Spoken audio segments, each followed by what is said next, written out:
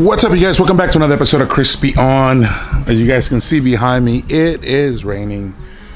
And I'm stuck inside the house with this coronavirus thing going on, which is perfectly fine. Listen, if we are gonna beat this, we gotta follow the instructions of what the professionals are saying.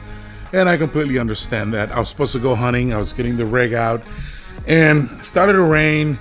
And I figured I might as well stay home, not go out, get sick.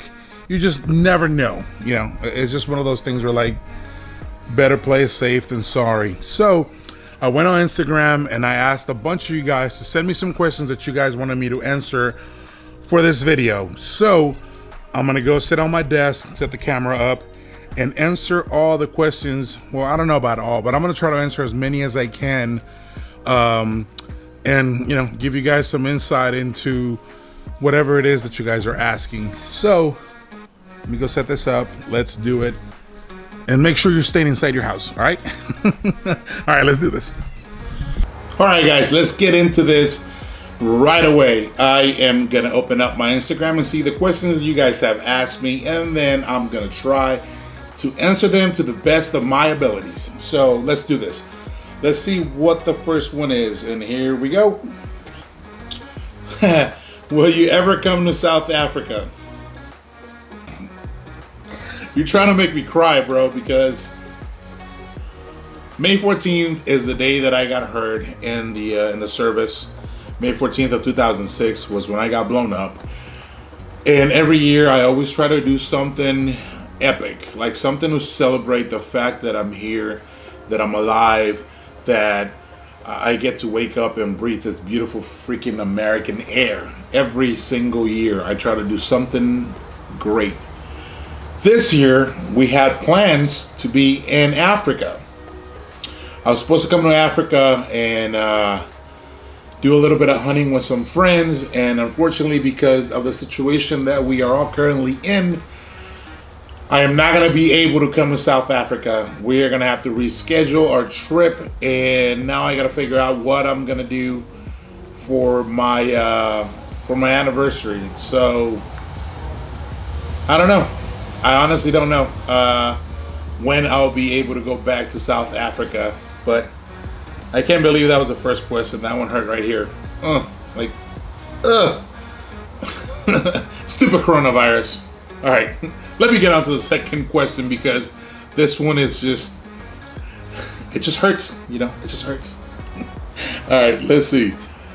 Number 2, what is your favorite gum? I don't know if I have a favorite gum. I didn't even know that was a thing. If you give me gum, I'm gonna chew it. I think he meant to ask gun, but it says gum, so I'm gonna answer it. I don't have a favorite type of gum, buddy. So make sure you double check your question before you send it off. All right, let's do another one. Your go-to rifle for home defense? You know, it depends. I'm fortunate enough to have a couple of different options in my safes, and I tend to switch it off every other week. So I'll switch off from like from an AR-9 to, you know, your standard AR-15. Sometimes I rock a shotgun. Sometimes I'll have an AK in the house. I don't really have a to-go.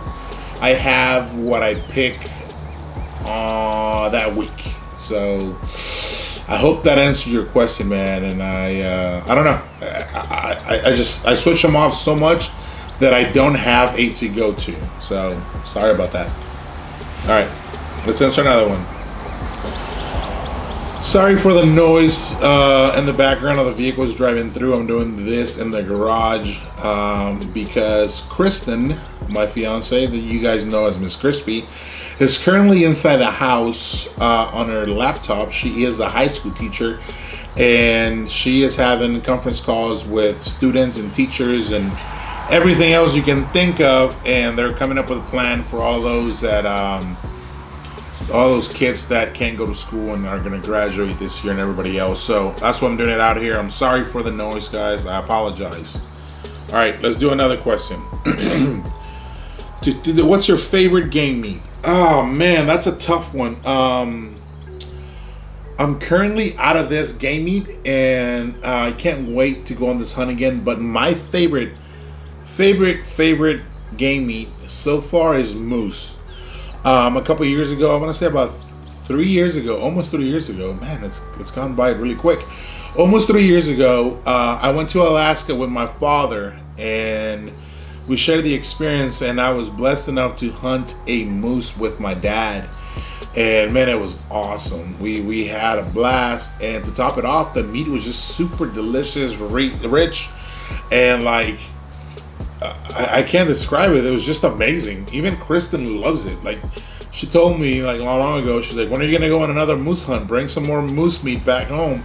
And I was like, you got it, honey. You asked me to go hunt, I'm gonna go hunt every single day if I could. So, moose. All right, let's see what else you got here. Let's see how many guns do you have, not including your arms? That's a funny one. Man, I don't know how many guns I own, to be honest with you. I lost count at 106. Yeah, so yeah. I don't know. Next question. Why did you choose the Army and not the Marines? It's funny you should ask. I actually walked into the Marine recruiting office first. And when I walked in, I asked the recruiter, like, hey man, like, you know, I can't even remember what it was. It was a simple question, like, can I move up the ranks and the Marine Corps, like, you know, to be like in the Special Forces community and all this stuff? Like, it was just very simple questions. And the guy goes, why are you asking all these questions? It should be an honor to be called a Marine. And at the time, you know, I wanted to join, and this is no disrespect to all the other guys that don't have a combat MOS. I did not want to join the service and be stuck with a job where I wasn't going to be able to be in the front lines, if that makes any sense. I wanted to go fight. I wanted to go make a difference. I wanted to go and do a job that was going to be in the front lines. I didn't want to be a cook. I didn't want to be a clerk. I didn't want to do none of those jobs. I wanted to actually pick up a rifle and go fight. There's this big misconception that everybody that joins and serves, everybody thinks that they're in the front lines and they're out like fighting the enemy, and they're not. I hate to break it to you guys, but I'm gonna be brutally honest. Out of the service members, 1% of everybody that joins, 1% of us actually see combat. Yeah, I know it's hard to take that in, but 1% of us 1% of us actually see combat, and I wanted to see combat. I wanted to fight. I wanted to make a difference, and I just wasn't getting that from the Marine Corps because I wanted to be an infantryman, and they were like, you know, they'll give you your job when you get there, or what? I don't even remember what it was, but he just pretty much said like it should be an honor to be called a Marine, and I was like, I'm out. Walked over next door to the Army recruiting station, and I was like, hey man, like, I want to be infantry. Down the line, I was like, I want to be infantry first. First of all, I want to go infantry. I want to have a couple of deployments under my belt, and then I want the option to go Special Forces or into a Ranger Battalion. And he's like, yeah, cool. Here's your infantry contract and airborne contract. And once you want to apply, you have this contract where you can go and do it. That's what I like about the Army. You can actually move up and do stuff in the Army. You can go want to be a Ranger or be Special Forces or do these other jobs. And the Marine Corps wasn't giving me that. They were like, no, like we can't promise you that. So that's ultimately why I chose to go to the Marine Corps, to the Army, because I wanted to be in the front lines and actually fight.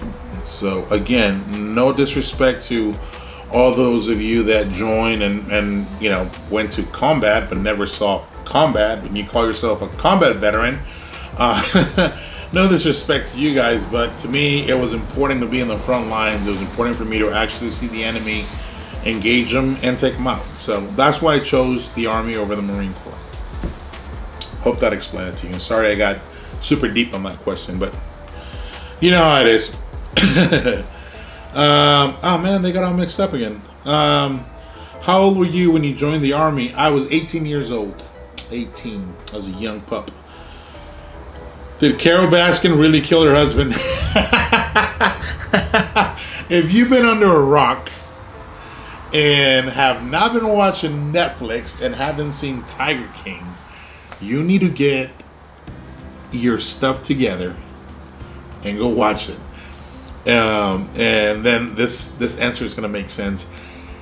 You know, there's a lot of things in that documentary that point to her actually doing it, and I think she did it. If you look at her, she's got a crazy look in her eye. Like, this lady is not all there. I don't think any of the freaking characters on that show are all there. There's just something with people and big cats and something psychologically going on there that I don't think a lot of them are right in the head. So yes, I think she did it. Let me see, what else? You want to go duck hunting with us in November once all this coronavirus junk is over? Yes, I definitely do. I've always said this. I said the day that I get kidnapped or I go missing is because I went hunting with somebody that invited me online, and I took them up on their offer, and I disappeared. What has been your favorite hunt? Obviously, besides the pig hunt at the ranch. Man, my friend's talking smack already. Like I said earlier, my favorite hunt so far, man, I just, it's so hard to pick a favorite because I've done some amazing hunts in my life, and I cherish them all. But I think hunting with my dad, my brother, have been some of my most memorable and favorite hunts. So any hunt that I've ever done with close friends and family, those are my favorite hunts. What motor are you going with? Man, that's a hard question. I don't know if I want to answer that on this one. For those of you guys that don't know, I have a 1966 Chevelle Super Sport, and it's been a constant struggle to find somebody to actually work on this car, and we finally found somebody that's worthy. Got the car painted, and I'm not gonna give it away on this video yet because we are supposed to be filming it soon, and then I'll let you guys in on all of that. But I can tell you that I painted the car black, and that's it. That's all I'm gonna say for now. All right, let's go on to the next question.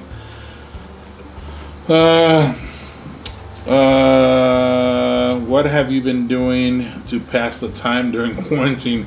Answering your questions. Man, what pistols or handguns would you recommend for a new user? So here's the thing. And this goes out to everybody watching that owns a handgun and to those that don't own a handgun, okay? And I hope this comes off the right way. Man, how do I say this? I'm not gonna sit here and tell you to buy a $5,000 handgun when you don't have the funds, because I told you to. To be honest with you, every time I get this question, I always tell people, do yourself a favor, go to your local gun store, ask to see what you like, hold it in your hands, and see how it feels. Now, if you like the feel, a lot of these gun stores actually have rentals that you can go and rent that handgun, shoot it, see how it feels, and then buy your handgun. Don't go off of what I'm telling you guys, and don't go off what these other influencers tell you that, oh, this is the best handgun in the market because they sponsor me. I mean, let's just be clearly blunt about this. A lot of these guys do that kind of things, and I'm not going to sit here and tell you to like buy an expensive handgun when you don't need it. If this is going to be your first handgun, go with something that feels good in your hands, something that you can afford and that's in your budget, and then go off of that. And then once you start getting better, you know, then you can start purchasing other things, other handguns that are, you know, you're going to notice slight cuts. You're gonna notice that they have better triggers. You know, they're milled for you to put on a red dot. All those other good things. But for now, I think you should go and talk to somebody in your local gun store and see what you need. And for those of you that bought a handgun for the first time during these troubling times with this coronavirus, I know the 2A gun community likes to say that they're very supportive and everything, but me coming from that community, I gotta be honest with you guys. I've been watching a lot of things online and how people are attacking first gun owners that weren't necessarily gun owners in the beginning. They bought one because they realized that now they got to protect their families, they got to protect their loved ones, and they got to protect themselves. So I applaud you for taking the step to purchase a gun. And you could have been one of those that's against guns, but now you find yourself buying one. Listen, it's your right as an American. Now you can see that responsible gun owners aren't the ones that are out there causing harm or using their tool, which is a tool, against others unless they need to protect themselves. And I welcome you to the community because it's people like you that are finally seeing why it is that we purchase, you know, all the guns that we purchase and why we have them. So if I can give you new gun owners an advice is please watch a lot of YouTube videos. I know right now you can't go out and about and get a class from an instructor anywhere, but there's a lot of great videos out there of instructors showing you how to use the handgun properly. So do yourself a favor, go watch all those videos, and thank you and welcome to the 2A community. So yeah.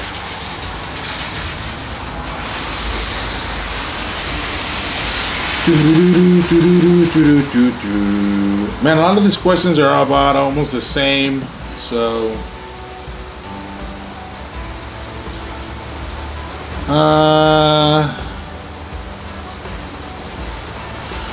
no. Have you ever hunted in Minnesota? I have not. I've never hunted in Minnesota, but I hope one day I can, because I would love to hunt in every state of this beautiful country of ours.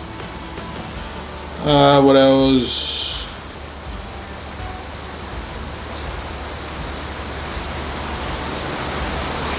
Why isn't Miss Crispy in any of your videos?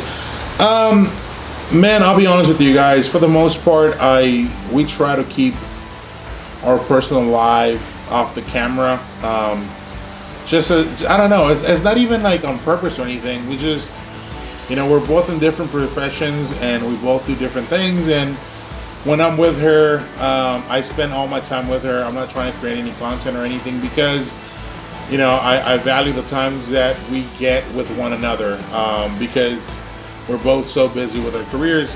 And there's just certain things that you want to keep personal, you know. I don't know. I've seen a lot of these other guys that I'm not even gonna get into it. I'm not even gonna get into it. But we just keep our personal lives private. And you know, she has her own Instagram. You can go check it out, The Real Miss Crispy. But I mean, I put her on my stuff from time to time. It's just we like to keep it personal, guys. And her being a teacher, you know, you don't want to put out stuff or videos or things like that with her in it, and then you can have one of these students use that against her in her classroom or bring it up, or you just never know, man. I just don't want to put her in that situation. So that's why she's not in a lot of the videos. I just don't want to put her in a situation that's going to jeopardize her career as a teacher. And let's be honest, there's a lot of kids that can be a-holes. So we'll leave it at that.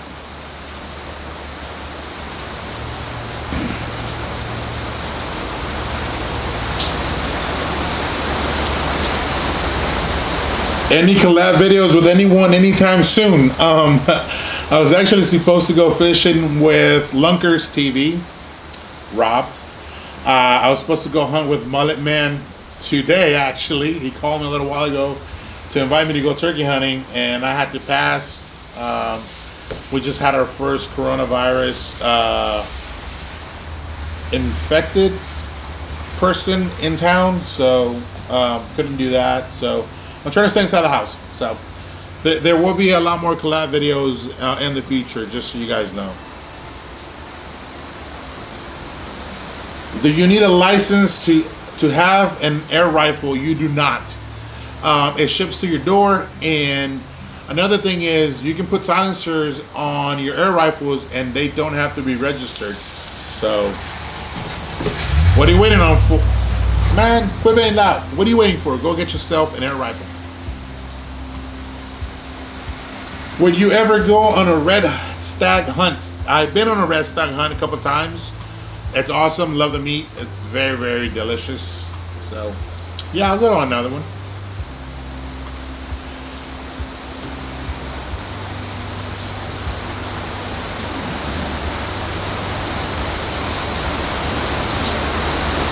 All right, well, those are most all the questions that I got. Everything else is people just repeating themselves over and over and over.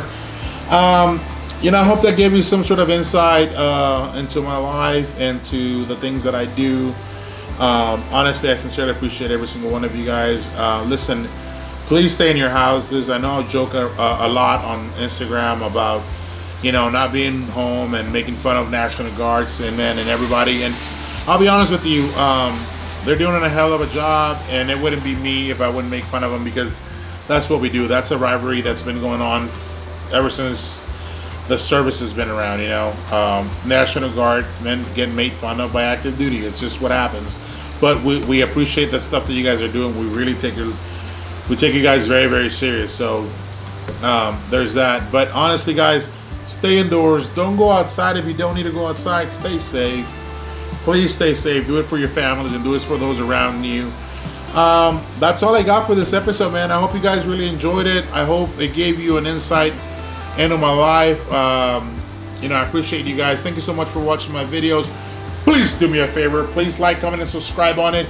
And until next time, Crispy on. I think I need to go get a haircut and shave, because look at this.